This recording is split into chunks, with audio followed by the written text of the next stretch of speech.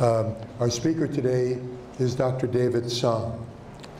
Dr. Song is the Cynthia Chow Professor of Surgery, the Vice Chair of the Department of Surgery, the Chief of Plastic and Reconstructive Surgery.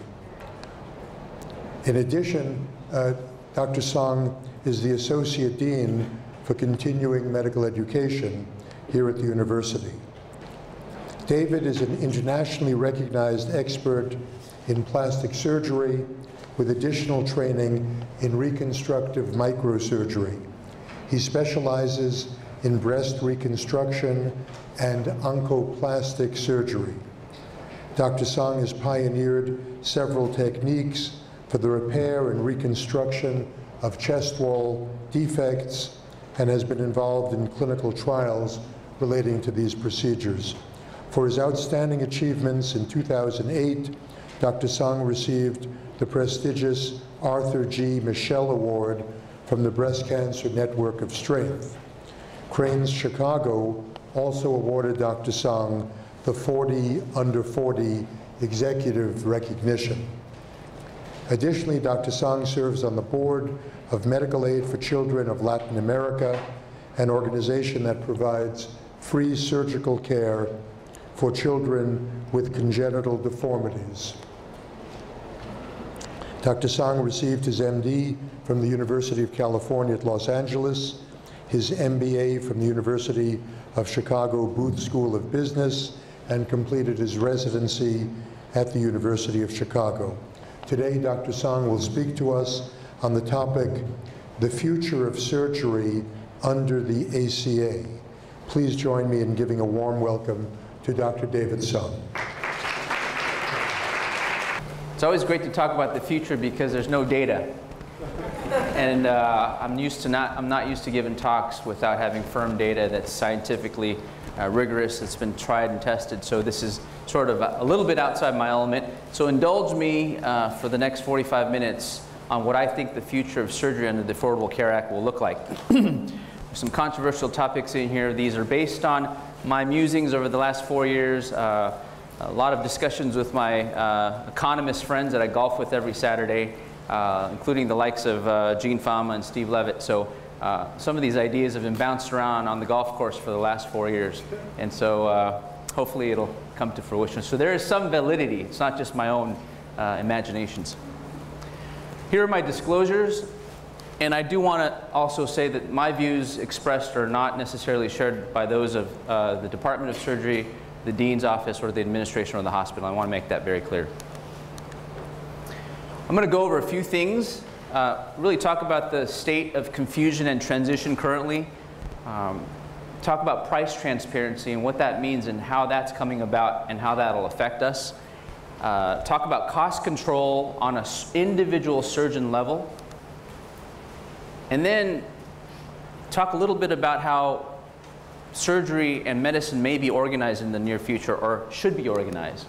And then finally talk a little bit about some of the work that Alex Langerman and we are doing in Oakridge. So if you look at the left, everyone look at Obamacare and say this is wonderful. It is really, how could a first world nation not have coverage for our populace? But if you look on the right side, you get a completely different view of what the Affordable Care Act looks like. I want to make it very clear that I don't want this talk to be political. It's just a matter of presenting ideas and what I think will be crystallized into how surgery will be performed in the future. This is a funny thing. There's a lot of confusion here, and I think even at the governmental level there's confusion as to what's going on. And so this is a slide that somewhat resonates. And I think the state of confusion and the fog of confusion is starting to dissipate. So how is surgery done today? Well, if you come to the University of Chicago and you have breast reconstruction surgery by me or one of my colleagues, there's a bill. And this entire bill that is paid for by your third-party carrier is divided up into the institutional side, what the insurance company pays the University of Chicago for the ICU care, for the ORs, for the nurses, for the sutures and such.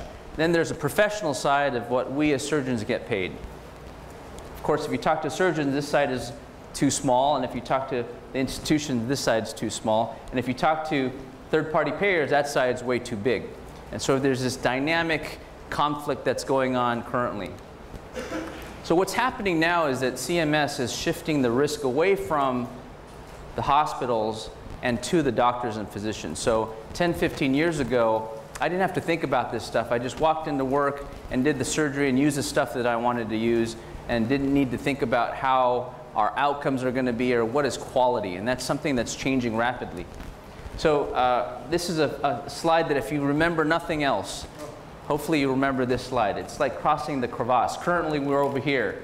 Right now, the more I do as a surgeon, the more I get paid. The more surgical procedures that I do, the more remuneration that we receive as a hospital. It's tied to our work RVUs, and I'm seeing Andy Switek over there, who we are very aligned here in 2014. There are a few quality measures. Now, NSQIP's coming about, and there's all kinds of things that are starting to blossom. You know, even plastic surgery has its own registry. But because of that, there's an incentive to do more. Meaning that when a patient comes to see me, the first thing on my mind is, when can I schedule the patient for surgery? And I realize when I take a step back and think about this as not just an economist, but as a human being, that perhaps not everyone needs surgery. And so what happens is that the remuneration that we receive in the high-end, top-growth service lines helps to cross-subsidize the entire medical center in many ways. In the future, with the Affordable Care Act, is going to accelerate, and the velocity of this acceleration is going to increase now and tomorrow, it's all about population care, which helps to reduce fragmentation. EMR in many ways is going to, in 10 years, tell us what's efficient, what's working, and what doesn't work, and that's perhaps how it's going to save over $19 billion a year. There's going to be a premium on quality, and quality measures are really going to be at the forefront of everyone's mind. I'm going to talk a little bit about that towards the end of my talk. And then government payers are going to take a prominent role, thus incentivizing not the realm of do more, get paid more, but perhaps doing less to create better health and value for the population that we take care of. And that's going to be accelerated, and I don't know if you can see that from back there, but by bundled payments, and this whole concept of pay for performance is really going to help to accelerate our crossage of this crevasse. This is another busy slide, but I want you to focus right here. Currently, there's a whole set of employers now that are self-insured, and that is rising. And so what's happening is large companies like Walmart, school systems, Lowe's, McDonald's are now self-insuring their own population. And so what that does, it sort of flip-flops the incentives that are currently happening and perhaps realigns them with global health of their population. What does that mean for us as surgeons? Well, that means that perhaps, and this is a bit controversial, insurance companies will no longer be needed. What if Walmart came to the University of Chicago and said, Dear Dean Polanski, we want to make sure that University of Chicago is our preferred provider for X, Y, and Z service lines, and we will negotiate with you directly because we're basically paying it. And then Blue Cross can just be the third-party adjudicator of that process. Novel concept. This is sort of a back to the future of the 50s and 60s where patients paid for the services that they received. What does that do? And I think over the last 3 or 4 decades, insurance companies and the whole idea and the concept of insurance has been perverted. You know, if you think about car insurance, there's all types of different products that you can buy, and health insurance is the same way.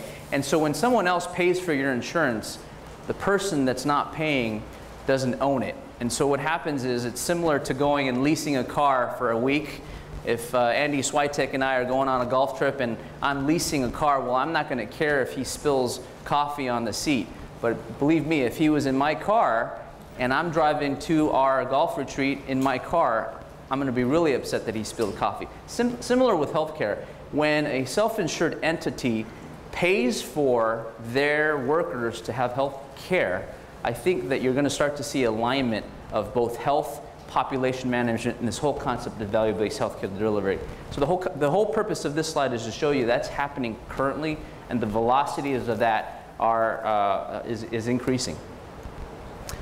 So let me segue into price transparency. And I think if you think about price transparency in terms of Hotels.com, Priceline.com, Geico, and Nationwide Insurance. You go on to insurance website, or you go on to, if you're flying to Hawaii for a holiday, you can go in and punch in your dates, and out spits kayaks, 5 different choices.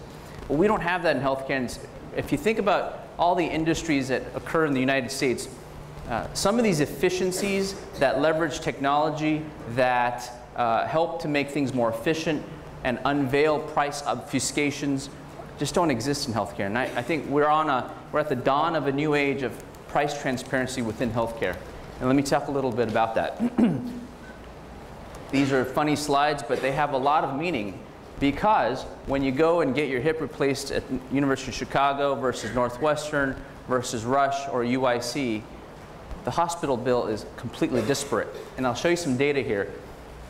This is a California study just on routine appendectomies. People have seen this before.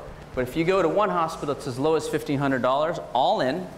If you go to another hospital, it's as high as $182,000. Why? The reason why is because they can. And I'll tell you what happens when you start to reveal and peel the onion away, the layers of the onion away from price obfuscation.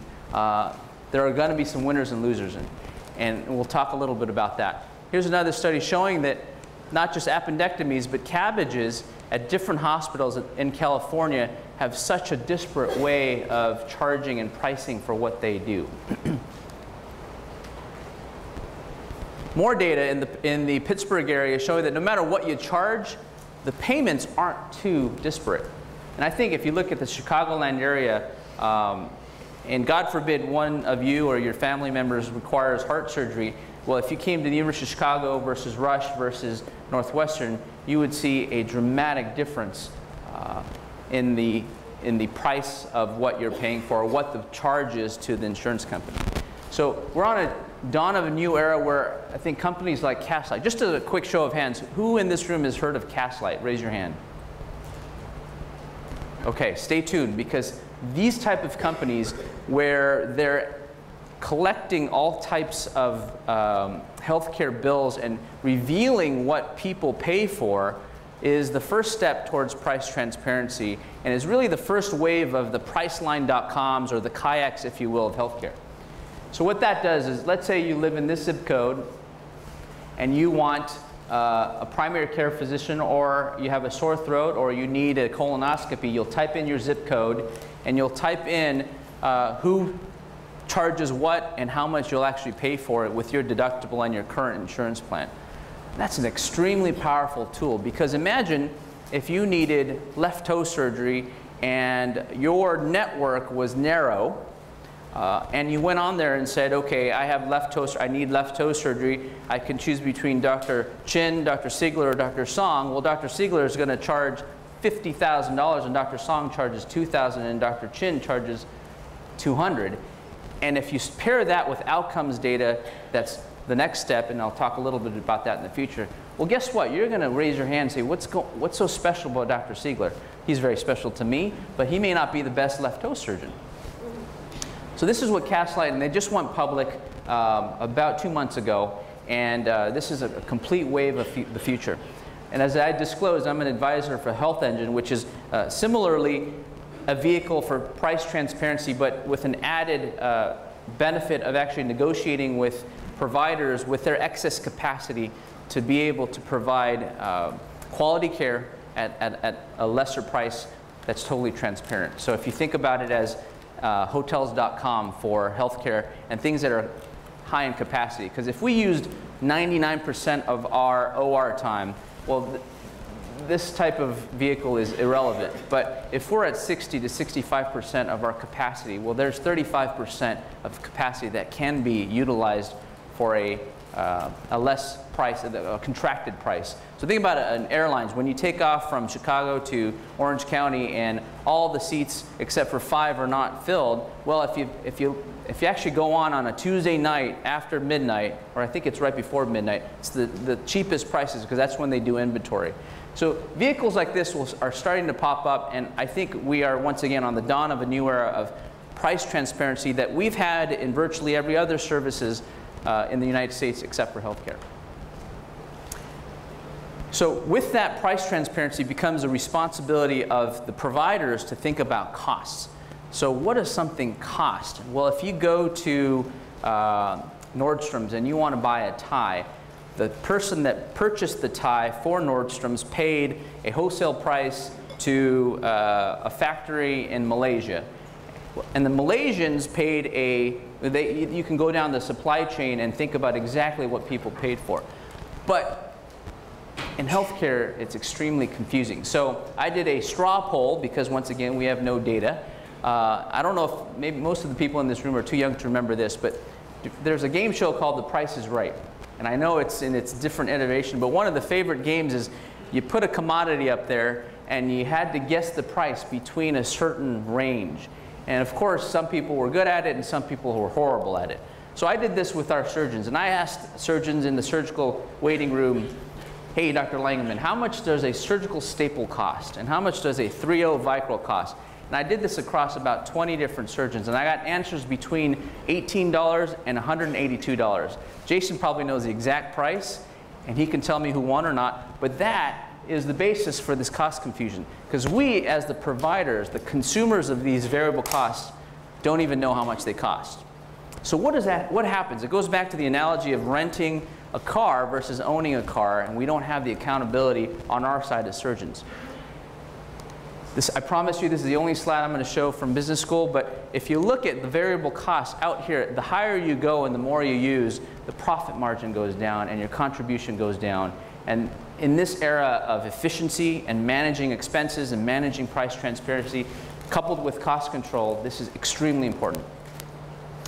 So how are we going to get there? Well, the vehicle, if you remember back to my slide of that crevasse and the accelerator being bundled payments, this is what's going to happen. Instead of the current situation of pro fees, institutional remuneration, and there's that dynamic conflict, well, there's going to be this whole concept of bundled care where, and this is happening already, and actually our old dean, Glenn Steele at Geisinger Health, is one of the first people to really do this on a systematic basis for coronary artery bypass grafting. So he went to his third-party adjudicators and said, look, we're going to take care of your patients with coronary artery disease, and we'll take $40,000 all in, and we'll take control of that. What happens there is now the risk is shifted from the insurance carrier to actually the provider and the institution.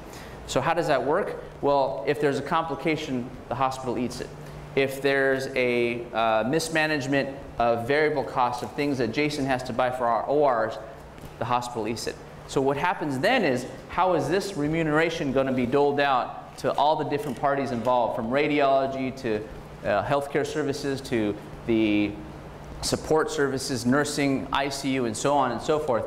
And that's really going to be the big work that institutions will have to do, I think, in the near future when things are really moving towards bundled care. Because once again, this shift is happening rapidly, and the risk of healthcare is now being placed upon the providers and the institutions as opposed to a third-party payer. So what happens to our income? Well, I think as surgeons, we're starting to see government payers pay 9 cents on the dollar for what we do. Now let me pause for a moment. There's a few surgeons in the room, and I'm going to say something a bit controversial. I think that if you look at and normalize data of surgeons and surgical services globally, that United States, the cost of what we do and the remuneration of what we receive for the same services is markedly higher. We're talking standard deviations higher than our closest neighbors. One of my good friends was skiing in the Dolomites, and just this past winter, and he went down a double X run and had a tibial plateau fracture.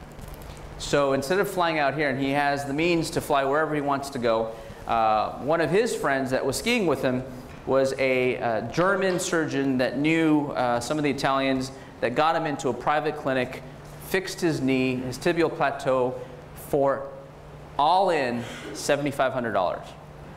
We're talking including the implant costs, including the hospital stay, which was 3 days, medicines, and surgery. I can tell you the hospital bill for a tibial plateau fracture, probably in the Chicagoland area, all in close to $90,000, anywhere between $60,000 to $90,000. So what's happening here? And I want to save that conflict for our discussion, but unless we do something as surgeons and as leaders within a medical institution, the income will be anticipated on a downward trend. I think we need to figure out what to do with it. This is actually a slide that Jason will look at and know, but these are real life, ongoing things that we're doing in managing our variable costs. And here's our estimated savings for things like hip and knee, neurofixation, and so forth, and how we're actually being stewards of some of these things that are high-ticket items. And this is a real slide, and I've taken the offending companies out to save them, but you can see for something just like a biologic, which is a skin substitute, the prices can be markedly different.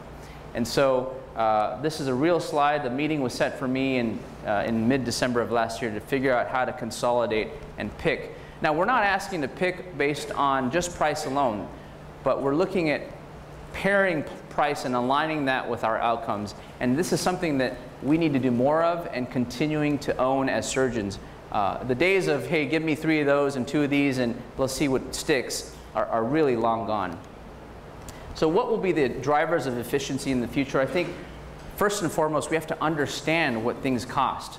As surgeons, like I said, when I did that straw poll, there's a huge variability of what things cost. If I asked any of you how much does a gallon of gas cost, you can within 3 to 10 cents know and tell me exactly how much a gallon of gas or a gallon of milk will cost. But in surgery, with things that I use every day, multiple times a day, that data is not clear.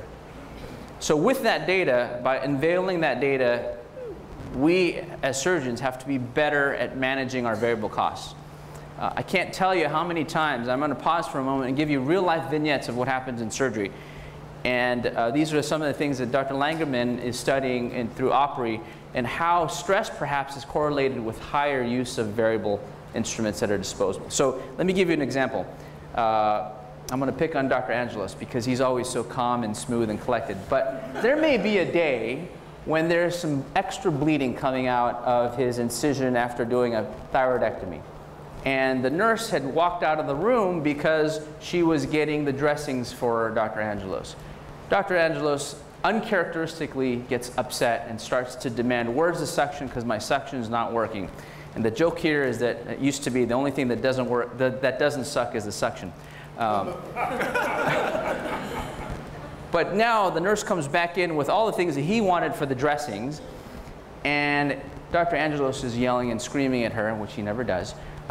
Where's my suction? I need an extra yank hour because it fell on the ground, and I need an extra fibrin sealant and hemostatic solution, this little powder that costs hundreds if not thousands of dollars.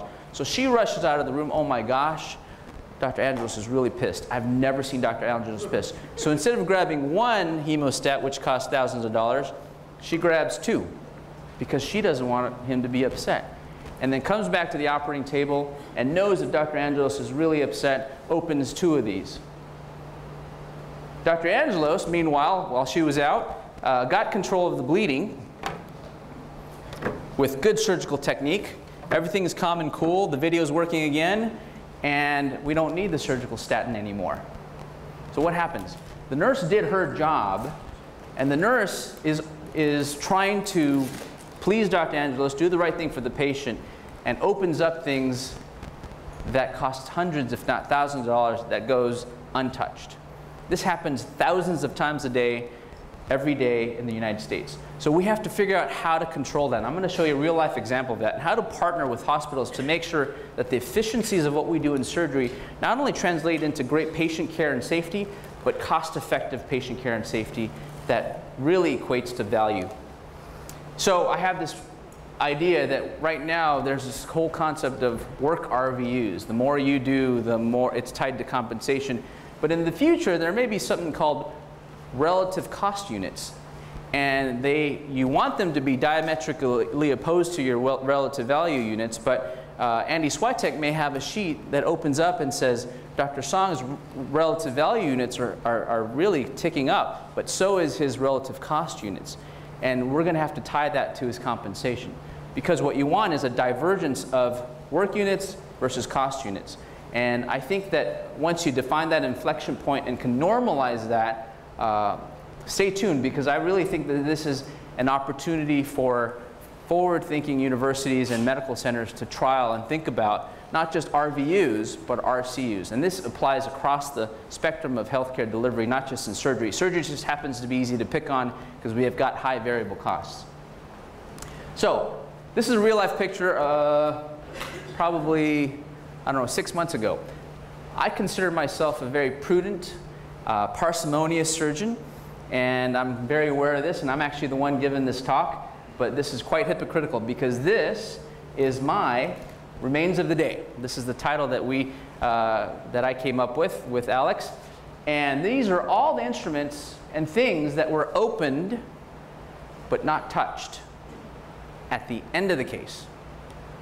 Not just the beginning, at the end of the case. So we're doing a study right now is how much we're actually wasting. You can see here this Vioptics monitor, that's $780, contracted price. This is a specialized glue and surgical tape, probably a couple $100, $120, something like that. A couple of staplers, stereo strips, a light mat, which I love to use to give light into deep crevices. That's probably, I don't know, at least $150. All in total, I think this was about $680 to $700, something in that ballpark. And that's for someone that, in my opinion, I think I'm very parsimonious. My wife will say that I'm cheap, but I'd like to use the word parsimonious. And that's me. So think about what happens hundreds, if not thousands of times a day, every day in the operating rooms in the United States, which translates into huge opportunity for us to manage proactively how we deliver high quality care, which equates to value, because we know that the dollars are shrinking, we know that the costs of what we use are increasing, and we have to figure out how we can do it better. And that's why guys like Jason, I'm glad you're here, are going to be pivotal in partnering with us to figure out how to deliver this change management correctly. So I have this concept at the end of the case. So in surgery, what happens at the beginning of the case when Dr. Angelos does a parathyroidectomy, he walks in and says, this is Mr. Jones, we're going to do a parathyroidectomy, reimplantation, no allergies, beta blocker was taken today, and this is actually a checklist that we have to go through. And at the end of the case, before he leaves, he has to do what's called a debriefing. So the debriefing goes something like this. Okay, I just performed a parathyroidectomy, a radical neck dissection, and a tying off of the carotid artery. It was a complicated case, and patient's going to go to the ICU, and the disposition is challenged and discussed. Well, I think that's a perfect opportunity for us to introduce what's called a surgical receipt. So that at the end of the case, instead of going and saying, because if you go to the store, and if I ask Dr. Siegel, hey, here's my credit card, go to Whole Foods and buy your family a week of groceries. Guess what? It's going to be hundreds, if not thousands of dollars. I would like to think so, because all the great wine he's going to pick. But if he used his own credit card, it would be a fraction of that, because he's going to pick what he needs. So how about if we pair up and align the data of what we use in surgery with what our outcomes will be. So imagine a day when Dr. Angelos does a debriefing, and without going granular, the screen on the dashboard flashes green, yellow, or red. Green means that he's within the norm of parathyroidectomy surgeons across the country, and the costs are right within 1 or 2 standard deviations, maybe 1 standard deviation. Yellow, something happened, it creeps above that, and 2 statins were opened, and he actually used 2 statins, and maybe that's a variability that is acceptable. But then if Dr. Angelos comes out of surgery and that screen flashes red every single case, someone's going to make a call and say, hey, Dr. Angelos, look, I just want to show you the last 20 cases that you've done. Outcomes are good, but why is it that you cost the hospital $122,000 and Dr. Grogan does it for $12,000? The length of stay is the same. The recurrent laryngeal nerve is always protected and it's never cut. The patient outcomes are the same. Help us understand that. So I think there's an opportunity for us to pair the debriefing with what we spend in surgery. First of all, we have to unveil what things cost, because people just don't know, and including myself, what things actually cost in surgery.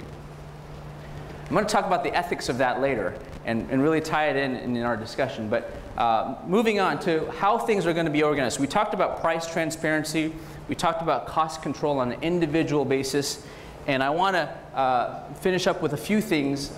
And I think things will change on how patients are accessing our healthcare institutions.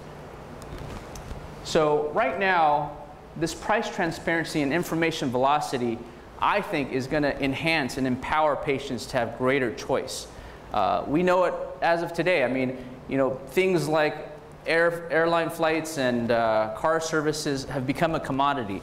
And I dare say it to distinguished colleagues like Dr. Sohn, but surgery, because we've gotten so good at it, may become commoditized. Of course, there's individual variations of complexity and indexing, but things that we do in surgery may become commoditized, and in medicine itself.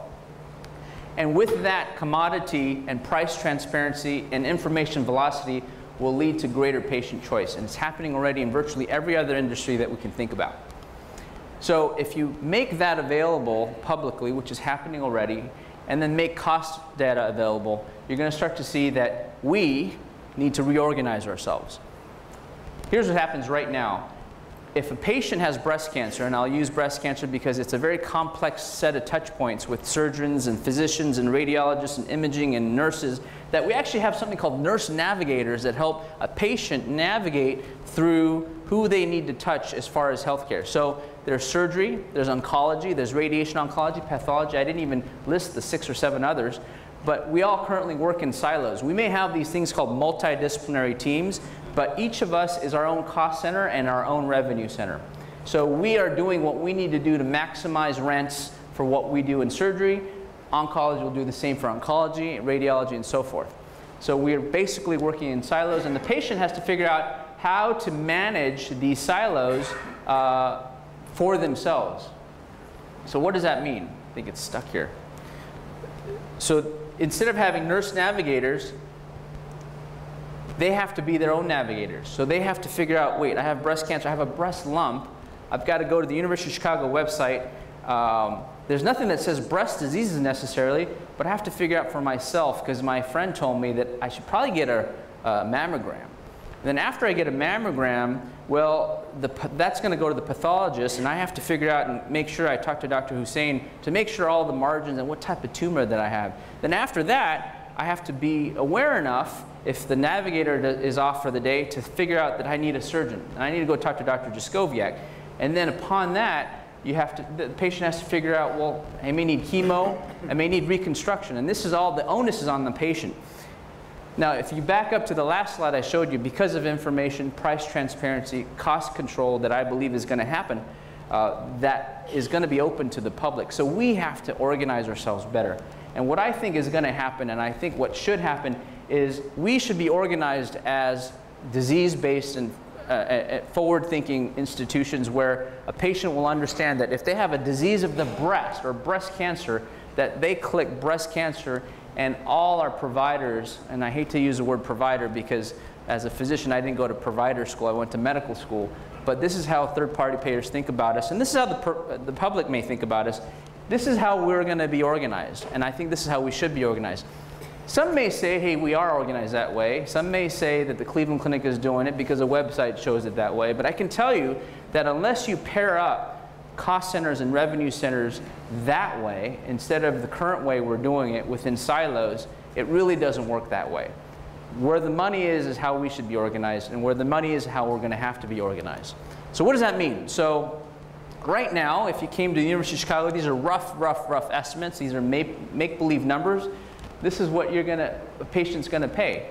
But in the future, with bundled care at the University of Chicago, Blue Cross Blue Shield or Walmart or McDonald's will say, you know, for Ms. Jones, we're going to give you $33,000, and you guys figure out how you're going to be organized and how you're going to dole up that money. Because now the risk is on you guys, and that's what's going to happen. So I think what needs to happen, that cost centers will have to be blended. The bundled care concept will be the norm, and a single payment to the hospital system or the ACO will have to be what we have to manage. Per member, per month type of payment model may be the norm. Who knows? But that's what's going to happen, in my opinion. And then for the hospital, it's going to be an overall break-even game instead of a profit margin, because right now, the reason why we can do all these things is that certain payers will pay us 20x of what other payers will pay us. And that's how we cross-subsidize. So in the era of bundled payments, we're really going to have to be efficient and manage our costs because the revenues will slump. And then because of that, I think we can make that up by doing more efficient, expeditious, quality care, because the more you do, the better at it you get and the more efficient you get. I mean, when I used to do a DIEP flat for breast reconstruction 10 years ago, it took me 12 hours to do it. Today, I did one a couple days ago, it takes me about 4.5. So it is possible to do more, to do better, and my outcomes, I think, are better than they were 10 years ago.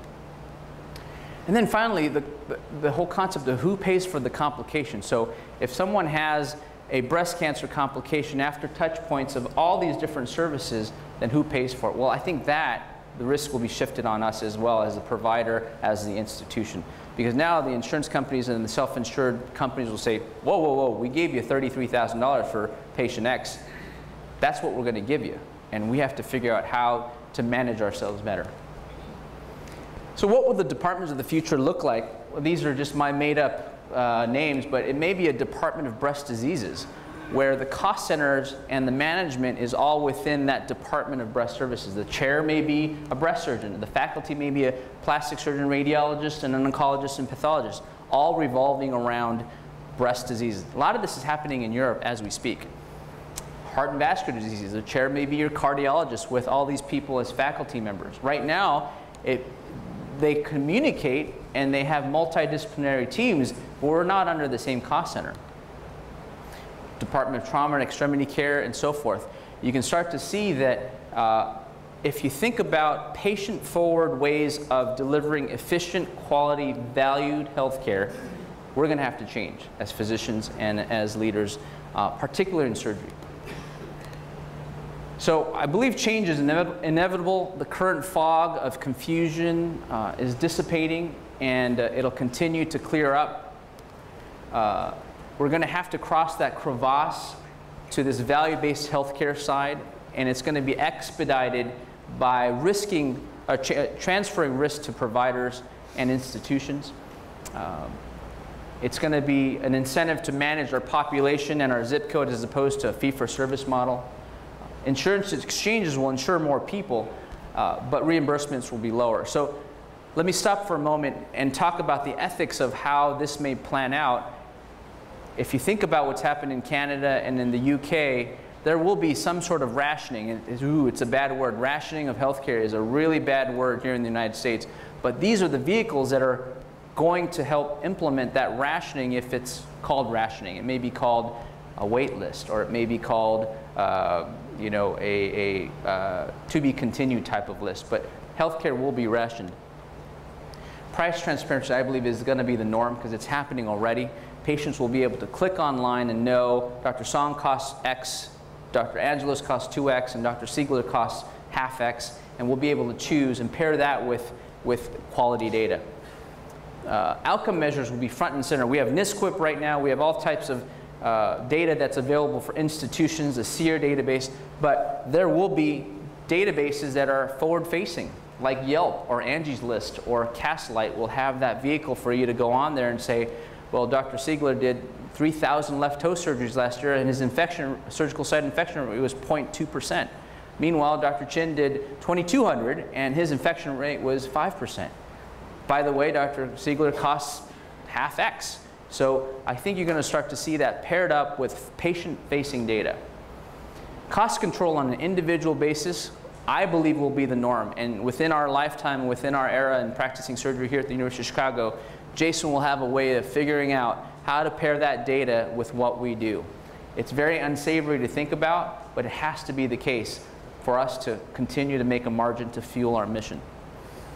Then opportunities. I think opportunities and feedback for individual growth and improvement will make us better, faster, stronger, and it's all about performance enhancement. So let me take the next few minutes to talk about some of the cool things, because I hate to always end on a downer. I mean, I give these talks at our major international societies and our national societies, and literally I see the surgeons in the room, their faces turning red, they're about to hurl their leftover sandwich at me, and I have to remind them I'm just the messenger, and these are just my thoughts. And quite frankly, one of the things I actually put up there is, as a disclaimer, I hope I'm wrong. I never like to be wrong, but in this instance, I would love to be invited back 5 years from now to the MacLean Center and say, ooh, I would love to eat crow up here and say, my title will be, How Wrong Was I? We're still in the fee-for-service. In fact, we've gone back to the fee-for-service model, and insurance payments are, Obamacare's repealed, and things are not just back to old business, but the good old days. I don't think that's going to happen, but I would love to be invited back if that does, and I'd be the first one to say, how wrong was I? But I have to remind myself that surgery and surgeons in particular, and I'm safe to say this because I am a surgeon, it's hard to change what we do because safety revolves around repetition and how we were taught and how our mentors were taught and so forth.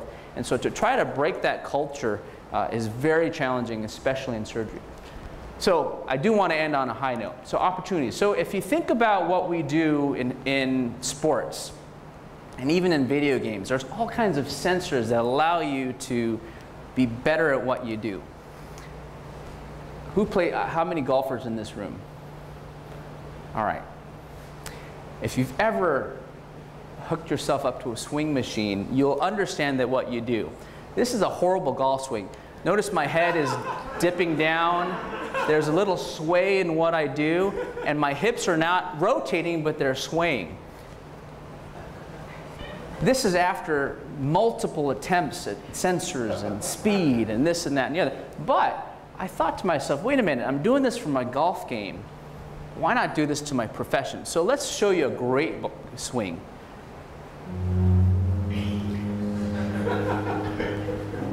This is Tiger Woods, and you can see that his head doesn't move. This is not digitally enhanced.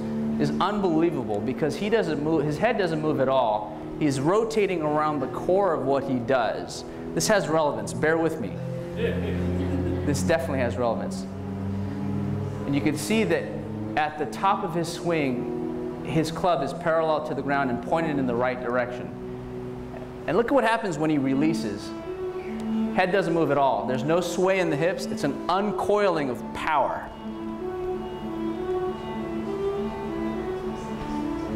Boom, 320 yards, straight down the middle.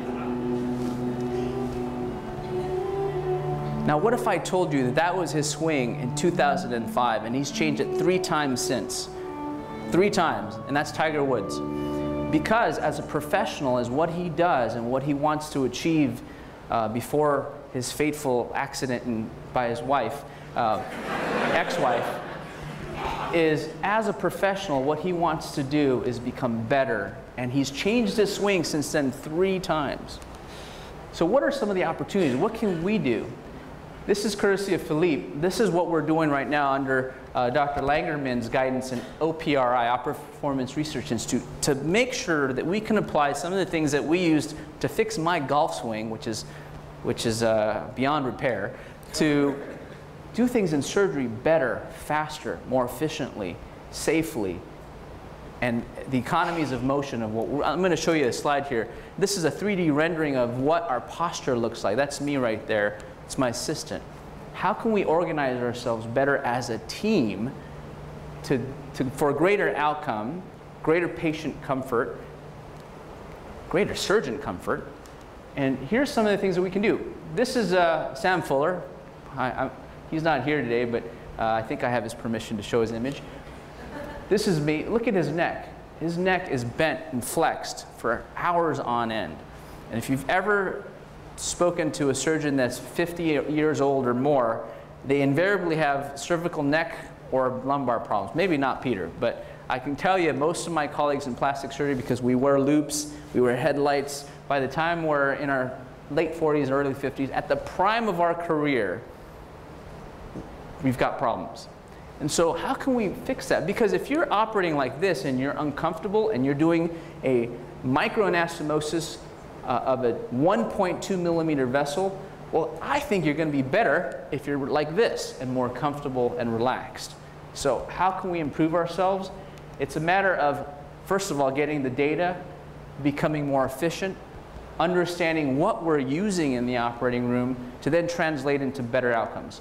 So how does that work? Atul Gawande talked about a surgical coach, and that's a fine idea, but it's not necessary. I can't hire Butch Harmon or Tiger Woods' coach, swing coach. I would love to, and have him see me every time. But what we can do is leverage our technology. We can watch film for immediate feedback, real-time improvements to say, and using sensors to say, hey, wait a minute, Dr. Siegler, you're bent over too much, or your neck is crooked, and if you continue to do that, you're going to get cervical neck disc herniation.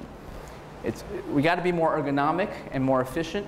I believe this will translate into patient safety, because as a surgeon, if I'm operating for 8 hours and I'm not comfortable, I know at the end of the case that I could have done something better. And I think if, as surgeons in the room, if we're all honest with ourselves, if we're comfortable and stress-free as much as humanly possible, then things will be efficient, things will be safer, and things will be more cost-effective. So it also adds to surgeon safety, and I'll end with a real-life example of this. There's a very famous plastic surgeon who's a hand surgeon that 2 years ago he gave this keynote address to our society, and the first slide he showed was it looked like an x-ray of someone that was 90 years old with degenerative joints. There's no actually joint spaces at all in this patient's neck and spine. And the next slide it showed that it was himself. It was the C-spine of himself. He's practicing and living with chronic pain because of the things that he didn't do early on in his career. So for those young surgeons in the room and for those not so young surgeons in the room, we have to be more efficient. We have to think ergonomically of what we're doing, because I believe it translates into patient safety and our safety. So a new dawn is upon us. I think there's a lot of opportunities. There's incredible change, and the velocity of that change, even within my lifetime as a physician, is like at 120 miles an hour.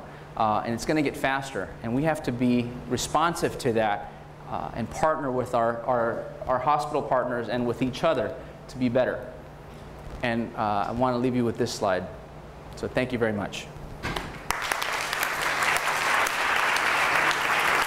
Thank you very much. That was a wonderful presentation, and happens to fall in line with what happens as we develop an integrated care system, which is now labeled accountable care organization. It smacks of heresy in an academic medical center that is set up in academic departments who have traditionally been very strong. And my question has to do with how are we going to de-emphasize academic departments and develop accountable care along the way with your price transparency and value structure, all of which I think are very important. Cleveland Clinic has done it. They've virtually eliminated the traditional department, setting everything up by service lines. But how do we go about doing that here at a place that has a culture of working in silos without very much horizontal integration to begin with? Yeah, that's a great question. First and foremost, we're not alone. If you look at any University of St. Elsewhere academic medical center, it's very much built upon departmental prominence, departmental profitability. Departments are lauded for research dollars and profitability. So it's a culture that I think has to change, and unfortunately it will change because of how healthcare is changing. Cleveland Clinic is the forefront of this, and they're really the leaders of this, but even to this day, Cleveland Clinic, their cost structures and their revenue centers are not blended. Some of their programs are, and they're moving that way, but this is a real shift. And you want to call me a heretic, believe me, I've been called a lot worse for giving this talk, because it is something that if you divorce yourself as a surgeon and look at it purely from a perspective of service, as a business, this model that we currently live in is archaic. And I think that the public's going to demand more. The price transparency and cross structure is going to mandate it, and I think that we have to respond. So the change is going to be very difficult. And I think there's still a sweet spot. I think there's a way to be able to reorganize our departments, blending our cost structure without sacrificing the research and the educational mission. There's definitely a way. We just need to figure out, I mean, we can figure out how to transplant a kidney and transplant a lung. We can easily figure out how to reorganize ourselves. It's just a matter of coming to the table, having very frank discussions, and figuring out the win-wins, particularly as it pertains to patient care. I think when we do that and we sort of check our egos at the door and think about what's right in this new environment, we will find win-wins that will give us greater prominence and not necessarily just departmental prominence. So that's hopefully my prediction, and I'd like to be right on that one, because you know, there are many institutions that we know of where the department of left toe surgery is extremely prominent internationally, and yet the departments of medicine or surgery are not. And so if we can reorganize ourselves better to be more efficient and to deliver that care in a more cost-effective way, there will be room for that margin to help feed the missions that make us what we are. So two quick questions. One, it seems to me that bundling payments actually incentivizes the physician to do the least amount possible at potential risk for the patient, which I'm not sure is an ideal situation for us to get into too, so I wonder if you could comment on that. And then the other is, do you suppose the expansion of insurance to folks on the south side might change the university's calculation that providing trauma care is not financially feasible? Yeah, let me focus on the fact that bundled care may actually expedite a two-tiered system of healthcare. It's happening already. If you look north of our borders, if you look at the UK, any place with somewhat of this nationalized system has a two-tiered health system. So the answer to your question is yes and no. I think yes, it will help to ration, if that's the word, healthcare. So I'll give you an example of what I mean by that. So right now, we at the University of Chicago are trying to do everything humanly possible to increase patient flow, particularly in breast reconstruction, let's say. Well, I went to Vancouver as a visiting professor, and their biggest problem, believe it or not, is they have too many patients. Their average wait time for an elective breast reconstruction was 8 months. So they're trying to figure out how to stop the doors.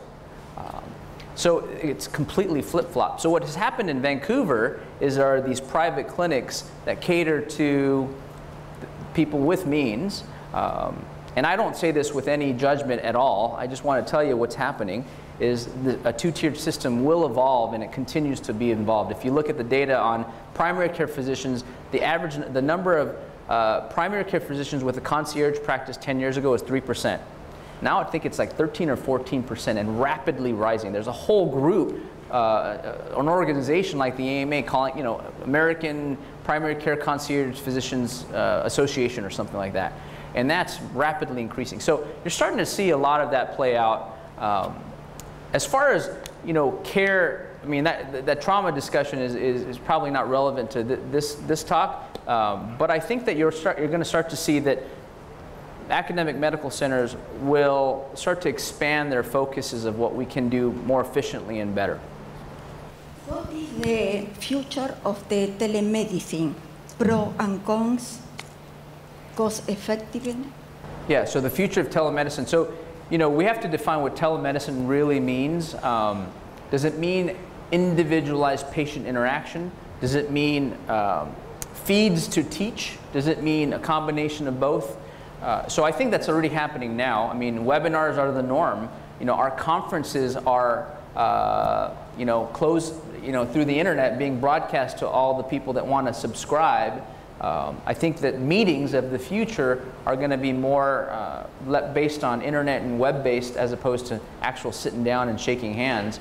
So it's happening already. You know, there's companies right now that are, especially in aesthetic medicine, that are doing consults via Skype and closed circuit type of services. And so it's happening already. It's just a matter of how do we keep it safe, how do we keep it compliant, and how do we make sure that patients really are getting what they're asking for. So to answer your question, it's happening already. I think a huge educational agenda of mine as the Associate Dean for CME is trying to leverage that whole learning online and personal professional management and growth. So that's happening already. Thank you for a superb talk. That was excellent. The question that I have is, you started to talk about the catch-22 of cost containment. If you do more, you make more. If you do less, you make less.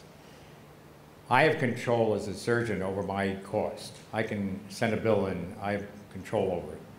I have no control over the hospital costs. I have no control over the pharmaceutical costs. I have no control over the device costs. And it seems to me, and I'd like to get your suggestion, of how we could have more impact on the hospitals, pharmaceutical companies, device companies to all work together to get those costs under control. You know, I think it starts with really leveraging transparency and understanding that that's right around the corner. And so, you know, imagine if you find a equivalent to a Jason at your hospital and you sit down and say, look, let's figure out how we as an organization can do things more efficiently, more cost effectively with better outcomes. Well, I showed you my own personal slide of how much money I'm wasting, and I think if I walked into your operating room at the end of the case, you'll start to realize, oh my gosh, I didn't realize my nurse opened up 5 of those, you know, urethral catheters. And I think that starts there, and if you align goals with the institution, well, that margin that you either save can be deployed for everyone's benefit. So I think it starts with partnership, and that's one of my summary slides, is to make sure that we, I mean, let's face it, in this new era, we have to have partnerships. You're seeing massive consolidations in healthcare as we speak. You know, Cadence Healthcare aligning now with Northwestern, and all these different healthcare systems aligning. Why? Because they're trying to gain more economies of scale for everything that they do. And so we have to do that on an individual basis, and I think there's huge opportunities for us to do that. So I would start there, and I would start involvement with, you know, I think Jason and I talk probably more than most surgeons and administrators talk on the hospital side, and I think there's that type of dialogue can be dramatically improved and the volume turned up a little bit. How could we impact on the device companies and pharmaceutical? Big article today, hepatitis C. They have a drug now, it costs $84,000 Right. for treatment. Well, how many people can afford that? And how many of these devices can we afford to use, you know, under cost containment? I was wondering if you have any ideas of how we can impact on device companies and pharmaceutical companies. With that, you know, without saying we're not going to use them. Right. So this is slightly off topic, but I can talk to you. I'm the vice president and treasurer of our society. And one of the things that we're creating for the American Society of Plastic Surgeons is an entire medical service organization and GPOs. So we are pooling risk, and we are pooling negotiating power across multiple different individual practitioners to say that if you need a stapler or a widget, that we're going to go and negotiate en masse, not just one surgeon or a group of surgeons, but 4,000 surgeons to the companies. And boy, believe me, if you're Johnson & Johnson and 4,000 surgeons come up to you and they're 80% of your business, they're going to listen, as opposed to 4 surgeons come up to you and say, hey, you're basically relegated to talking with the rep. So there's opportunities for us, and I think for you, in our organizations to think about en masse or you know, negotiations with device companies and with pharmaceutical companies. And I think, imagine if all the hepatologists in the country got together and said, look, you know, we're going to use your drug, but now we've got 22,500 hepatologists that want to use your drug. We can't pay $84,000. But here's what we're going to pay. We're going to pay $8,322. Guess what that company is going to say? So I think there's power in organizations. I sound like a labor union guy, but you know, I think that we have to understand and leverage that we are not alone, and the era of individual practitioners is long gone. And I took out a slide because I thought I'd run out of time, but there's data showing that in 2008, 71% of all physicians in the country, 71%, were somehow employed by a hospital system. Now it's probably about 78%, and eventually the era of the individual practitioner is probably over for these reasons. Dave, that was a really great talk, so thank you very much. Just a question for you, and I'd love your thoughts on it. I was recently visiting a professor in Massachusetts, so what they're very concerned about is the tiering of medical centers. So medical centers are placed into tiers, and depending on what tier they are, patients are told you can go to whatever hospital you want, but if you go to tier 1, you pay this deductible. If you go to tier 2, you pay a greater deductible. And most of the academic medical centers are at the higher tier because the cost of providing care in an academic institution is often much higher. And so I'm wondering your thoughts about that. Is that what we're going to see nationally? And if so, how as surgeons can we address that, since I personally have little role to play in what tier we might be? That's a great question. So recently, I think it was in the Wall Street Journal, looking at, either Forbes or Wall Street Journal, looking at how Texas, even Texas, which is almost like a different country, how they're organizing their networks. So MD Anderson used to be in everyone's network in Texas. Now I think they're only a part of 13, and that's MD Anderson. So it's happening as we speak, and they're trying to strategize trying to answer the question that you just posed. I don't know what the right answer is. I think that what we have to do is to think creatively. So you can imagine University of Chicago having partners that are not necessarily under one federal tax ID number, perhaps. And I'm just making this up. But those are ways that we can capture patients, leverage this highly specialized quaternary care, at the same time somehow fit into some network. And I think people are thinking about that creatively as we speak. But I think that's got to be the answer. And I know people in MD Anderson are also thinking on that level as to how to grow their roots without growing their cost structure. David, thanks so much. It's wonderful. What do you think the impact of this new system will be on surgical innovation and surgical advances? That is such, I have a whole nother talk, Mark, on that particular, I do. And so here's what I think. I think that coupled with what's happening on the healthcare national landscape, with the fact that the FDA has become a barrier in many ways, you're starting to see a lot of clinical and human trials and device makers go abroad. There's multinational companies, so some of the things that I've done in clinical trials are now, we used to do them here in the States, and we used to have our own animal labs. So what they're doing now is they're innovating in Costa Rica because they have access to old world primates and no FDA. So then they're getting a CE approval before they get the FDA approval. That's what's going to happen. It's happening right now as we speak in hotbeds like India, where cost structure is so low and the FDA really doesn't exist. And on the nefarious side of things, if you want to look at it through that lens, there's no IRB or Helsinki doctrine of human experimentation is probably a little loose there as opposed to we are here. We're probably on the other end of the pendulum. So I think you're going to start to see innovation occur outside of the United States. And the hegemony of surgical innovation that was always our purview may be slowly slipping away. Now, having said that, things like OPRI and what Alex is doing on an innovation level, on a different side of being efficient, cost-effective, and it's a whole nother field of discovery. I think we're well poised to take advantage of that. Thanks, Dr. Song. That was I really enjoyed that talk.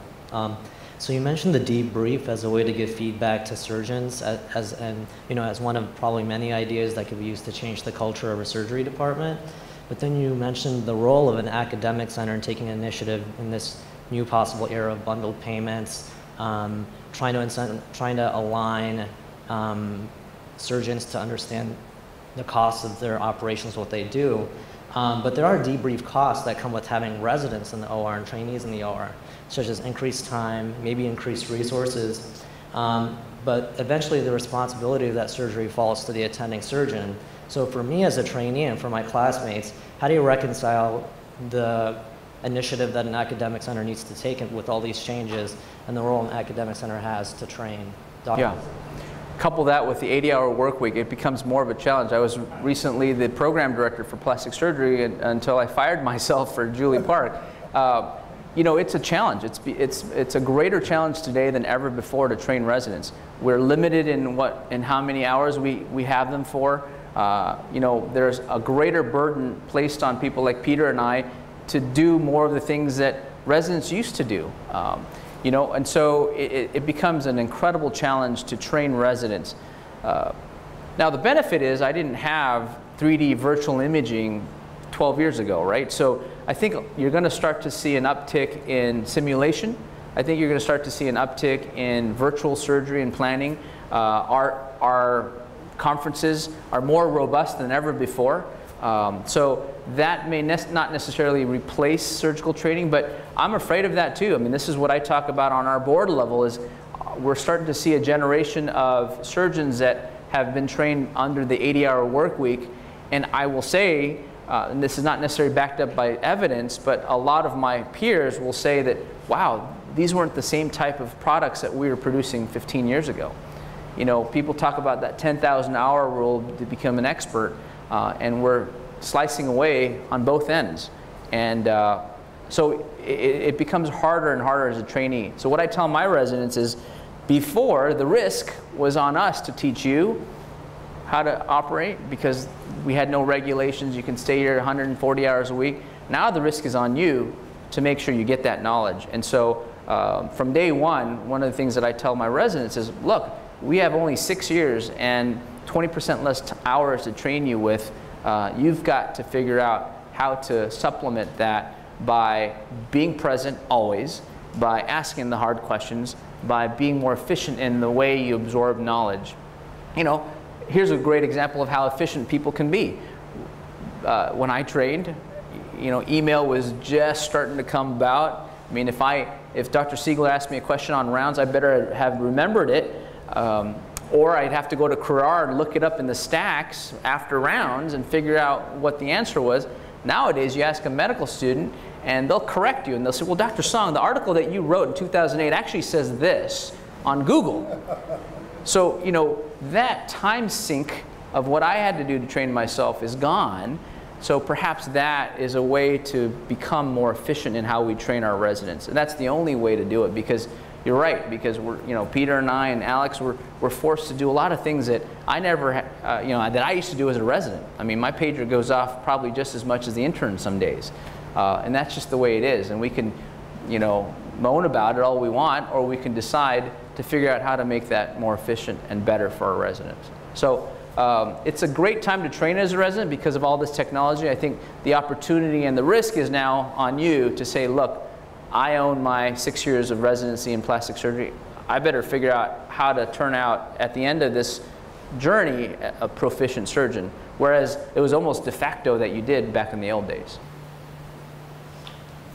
Thanks. One of the takeaways I had was that planning is really important, and just tearing out of Gawande's page, out of his book, Experience, Judgment, and Planning. It seems like some of the themes that you've thrown out, that planning is deficient and we need more information. Aside from information sharing between EMRs, what are the implications for better, stronger, earlier evidence-based patient assessment and review, and better clinical decision-making at the front end before you decide to operate on a patient? Great question. So I'm going to give you another story. This is Russell Reed here in the room? So Russell Reed is our craniofacial surgeon.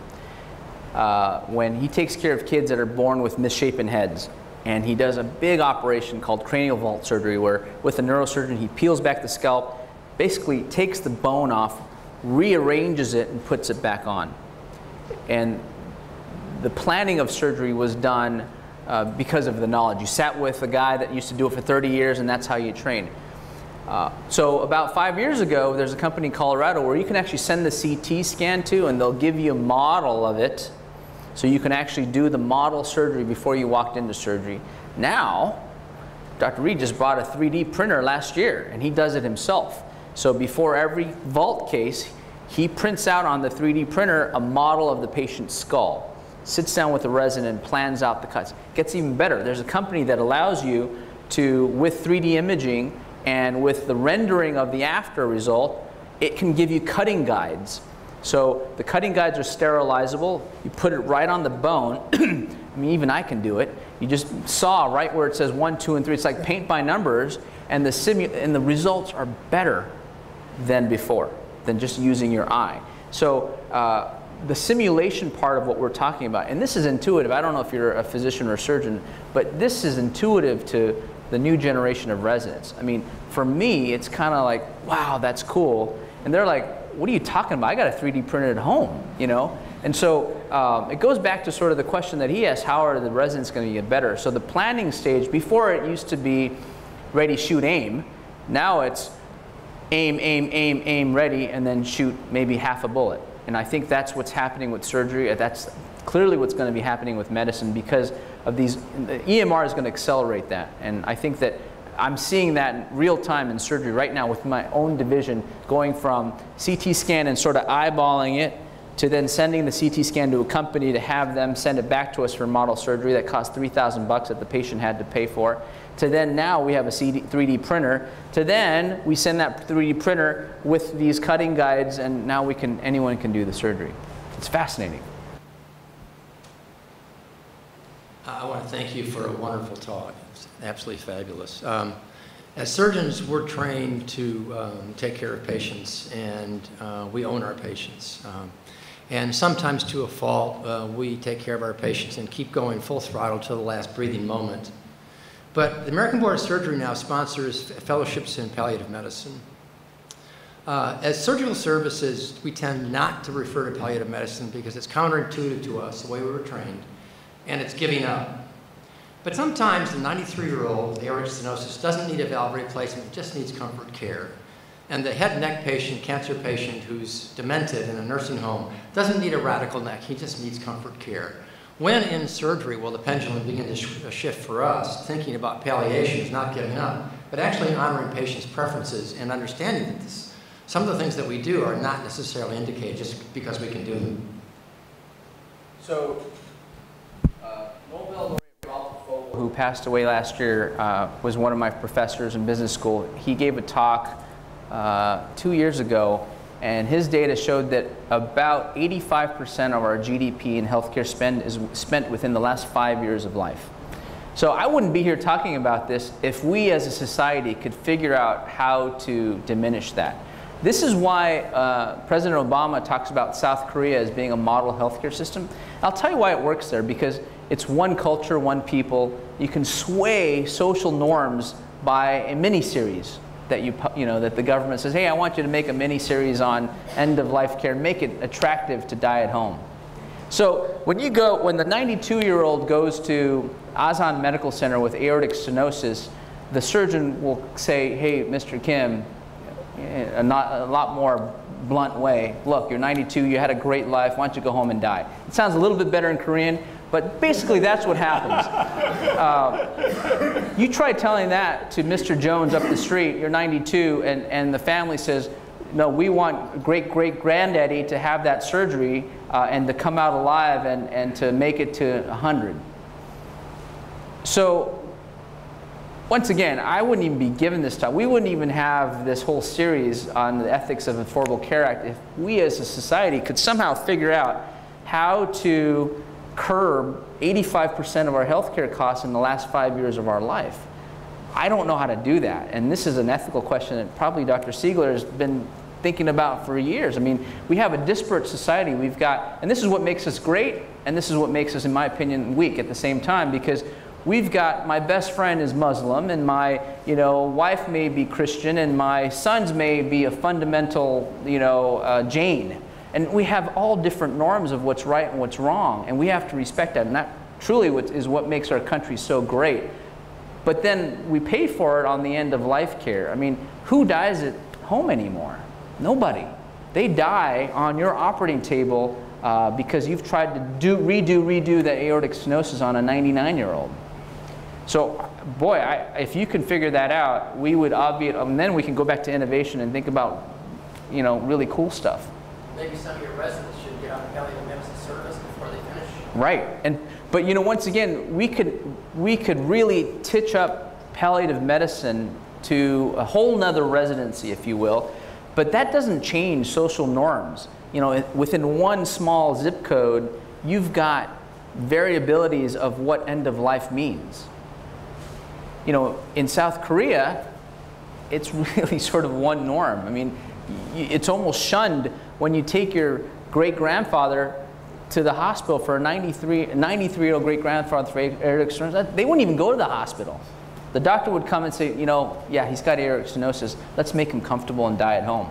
And that's honored, and that's respected, and that's the norm. Here, it's completely flip-flop. So we could do all kinds of palliative care residencies and fellowships and what have you, but until we change, if we ever change, our societal norms, we're never going to get there. And it really goes back to what Fogel talked about. If we really want to decrease 18% of our GDP to, you know, somewhere in the 11% range amongst our peer nations, we're doing it the wrong way. The biggest lever is to figure out how to fix the end of life care. So David, you talked about the challenge of changing the way that different departments or groups are organized or relate to one another. And I wonder if you could put on both your business hat as well as your ethics hat. And if you think, first of all, bundled payments, you have that picture of the dollar bill and how the dollars are currently divided, but think about what kind of criteria or process you would use to figure out how that dollar should be divided up among a new, really organized system, as well as, I guess, sort of related, but if you take the broader population perspective, so ACOs, for example, where it's not just a bundled payment, but then you have potentially a fixed capitated budget, how you do that same process about deciding about preventive care and population management. So what type of criteria and process would you use given the difficulty of buy-in and change? Yeah, you know, I'd give 100% to the surgeons, and so this one, you know, it's a really great question, and I think that we'll have to have better metrics. I introduced a new concept of relative cost units. I think we have to think about that. We have RVUs. You have RVUs. Dr. Siegler and I have RVUs. It's accepted. Whether we think the methodology is right or wrong, it's accepted. I think we have to figure out a relative cost unit because we can't think about revenue without thinking about expenses, and the bottom line income statement has to balance that out. So that's the business side of me talking. There has to be some sort of way to measure effort, cost, and then ultimately the bottom line. So it's going to be formulaic, and you know, this is going to be heresy, but I think surgeons are probably going to come down. The primary care physicians probably should go up. Preventive care physicians and organizations should be subsidized by what we do because then it prevents some of the things that are happening. And in the mix, there's going to be, once again, this two-tiered system where people are just going to bypass all that and say, I'm 93 and I want my third aortic valve replacement. That's always going to happen. This is America. There's, you know, I was approached by a private equity firm to think about creating a top-end hospital in the Bahamas, away from all this, where, you know, Peter Angelos, we would hire him for 3 months if Jeff Matthews let him, to come down there and operate for 2 and see his patients for the 3rd month with his family. Patients fly down. How awesome would that be? They fly down to the Bahamas, get their thyroid taken out, and make sure that they're all healed. They go home. Peter makes 6 times what he does, and then comes back and still becomes a professor of surgery and runs the ethics and so forth. And that will happen. But you know, how do we bundle and how do we divvy up that dollar that's diminishing? I think there has to be a transparent methodology that everyone can recognize and appreciate and respect, and call it relative cost units, call it whatever you will, but we have to create a mirrored system along with RVUs to do that. David, you sounded pessimistic in your talk about the future of the surgeon-patient relationship. Is there a future for it? Oh, absolutely, and let me be clear. This is not necessarily pessimism. It's just the realities of what I'm seeing and what I'm hearing. I've been given this talk and very interested in this for the past 4 years. In my opinion, the opportunities are in outcomes and enhancing that patient-surgeon relationship, because that's where value is created. So whether that's expressed through a second-tier system or whether that's expressed through the current system, that has to be the norm, because patients are going to demand it, and it's going to be transparent. It's going to, you know, you can go to health grades, which is not very good because it's all patient reported and it could be bogus, but there will be measures, and there's going to be a Yelp or a Angie's List type of thing that pairs your surgical site infection data or your outcome data or your length of stay data or your, your complexity index with your doctor-patient satisfaction and a metric of that. So it behooves us as surgeons in particular, and I say this because I am one, once again, that we need to enhance that relationship on a much broader scale that's enriched, leveraging things like perhaps telemedicine. I mean, all my patients get my cell phone and my email. That's unheard of, right? People think I'm nuts, and my wife hates it. But that's how you provide value and quality of healthcare in this very confusing state that we're in right now. So yeah, please don't misinterpret that. Pessimism is not necessarily pessimism. It's just what I'm seeing from a different lens that was built around business school. But the realities of what we see now are tremendous opportunities for physicians to enhance that. Hey, following up on Dr. Sieler's question, you said that you'd be delighted if 5 years from now you could come back, give a talk, and say, "Well, I was totally wrong with my talk now." But a lot of what you've talked about sounds pretty good. I mean, value, transparency, honesty, efficiency, emphasis on outcomes. So what are the parts of the current system that you're afraid we're going to lose, and what are the parts of this future vision you talked about that you're afraid of? So when I say that I wish I could come back and say I was wrong, I think I'm speaking mostly to the surgeons in the room, because there are going to be clear winners and losers. It's a zero-sum game of healthcare dollars that are actually shrinking. So something's got to give.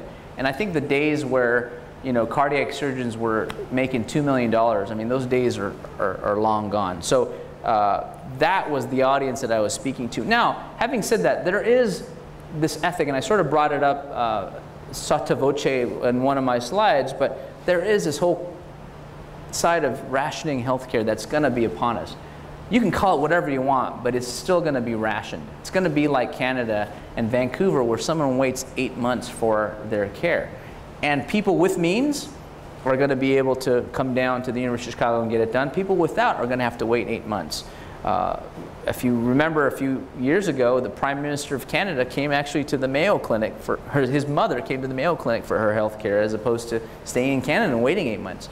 So when I'm saying that I hope I'm wrong, is right now, if you have insurance, and even if you don't, you have access to health care virtually immediately. I mean, the speed from, even if you're indigent and don't have insurance, we have some of the best health care for indigents in the world, in our county system and even our patients that we treat here. And that access probably will be titrated down a little bit. So there's two groups of people that I'm talking to in particular when I say, boy, I hope I'm wrong, because there are a lot of barriers to patient care that are going to be ahead of us because of this.